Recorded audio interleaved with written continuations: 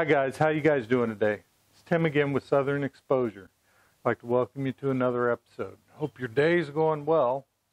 And what we're planning on doing today is we're going to end up building an outfeed roller bed for the sawmill. The outfeed roller bed is going to serve a dual purpose. This way I could take and put the flitches on that roller bed to run through the edger. And my nephew or one of my daughters can take and run them through the edger. Or it'll serve as a area where if they get behind on the stacking, I can just take and put the flitches until they're ready. Also, we'll end up taking and I'll put an electric chainsaw at the end of it. So that way the slabs can go on there. And they can take and cut them up into 16-inch sections. So, with that said, do us both a favor. Grab yourself a glass of sweet tea, kick back, relax, and take in a little bit of Southern Exposure. Okay, where I'm planning on putting this roller bed is going to be right here, in this section right here.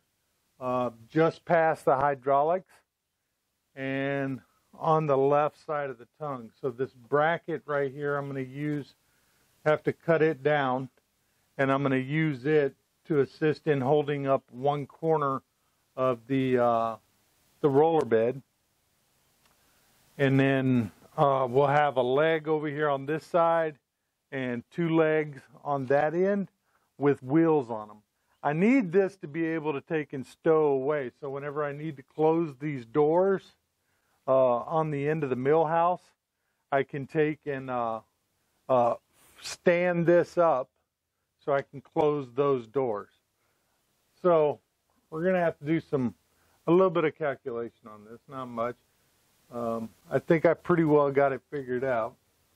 So let's go on and move on to the next piece, the actual roller bed itself.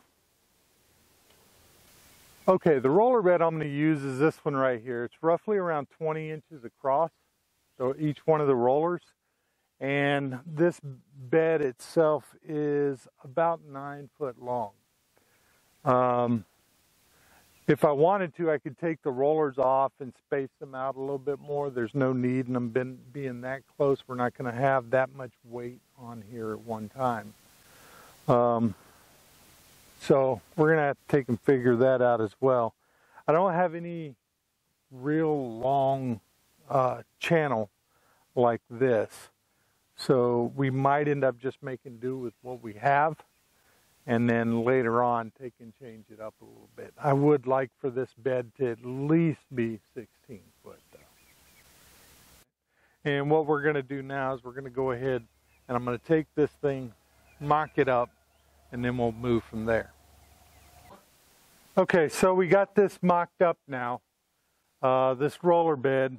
I think this is going to work out pretty good. It's at a slight angle down. That'll assist with taking the slabs off. Let's go ahead and gather up the materials and everything that we're going to end up using to put the legs on this thing. And let's go ahead and do that now. Okay, now that we ended up we got that all set up and everything. I got the pipe we're going to end up using. We're going to use some galvanized 1.25" Schedule 10 pipe. Stuff's very thin. However, all it's doing is holding up a roller bed and maybe a couple of boards on that roller bed. This will be more than enough to do what we need. So I've already got it marked out. What I'm going to do is I'm going to go ahead and I'm going to cut these down to length for the legs on this end. My plan is to get the saw side of the roller bed, get those legs cut, mocked up, and welded first before I do those on the outfeed end of the roller bed. All right, now that I got my two pieces of pipe, I've already got them cut down to length. Put these in place, and we're going to tack them up.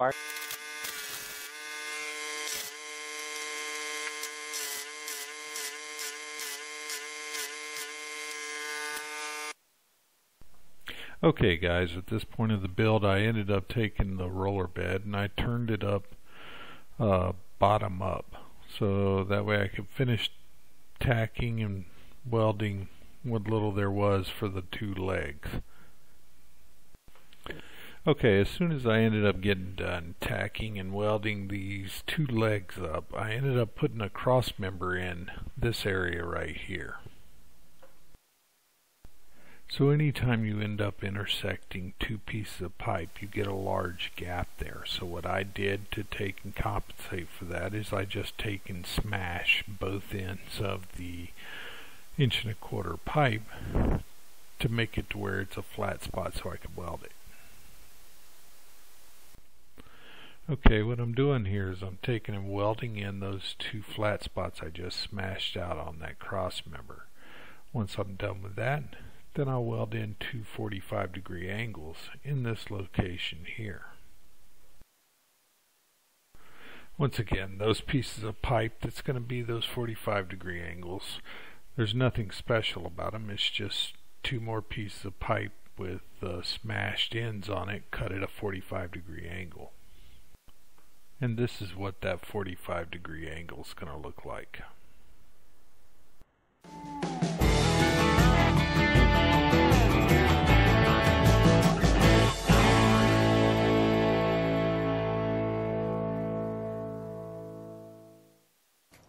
Alright, now that we ended up getting this end welded up and it's completely rigid, ready to go, what we're going to do now is I'm going to take you guys with me. We're going to go over here and take these wheels off this old air compressor.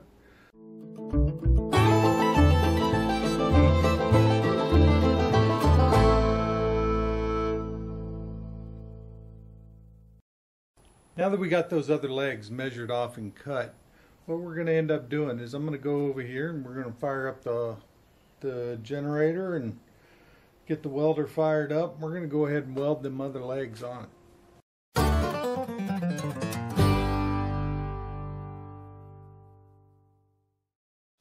Okay, now with all the welding finally done, now the only thing left we have to do is drill the holes out for the wheels. Once we end up drilling those holes out, then we're going to use 1/2 inch bolts to take and hold the wheels to the legs.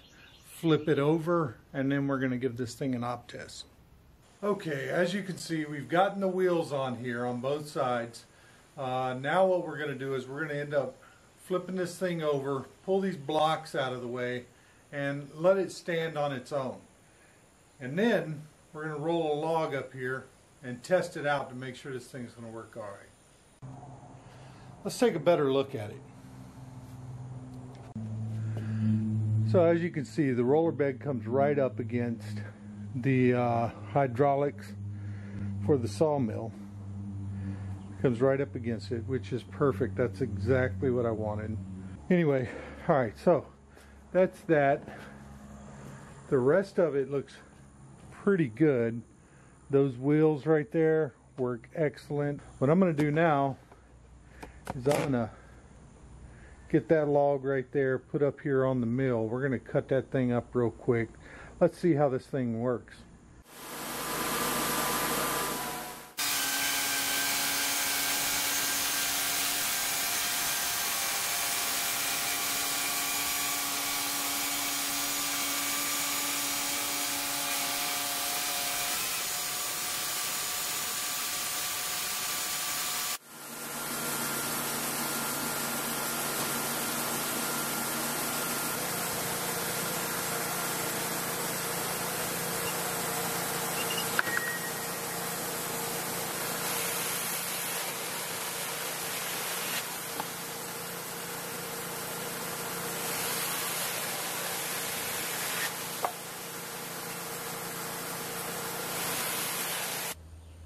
Alright, so we finally got it done. We tested it out, and honestly I think it's going to work out pretty well.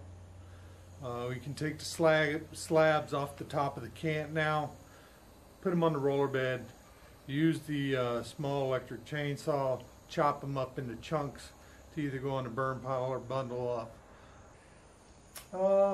So, with that said, let me go ahead and show you some of the wood we ended up cutting. That stuff looks really, really good. Some decent grain in it. Got a few knots in it, but nothing too spectacular. A little bit of denim staining.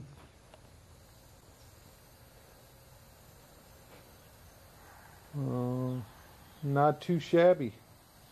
Alright, so honestly speaking, I really don't think it was too bad. I don't think it was a bad day at all. We actually accomplished something. We built an Outfeed roller bed.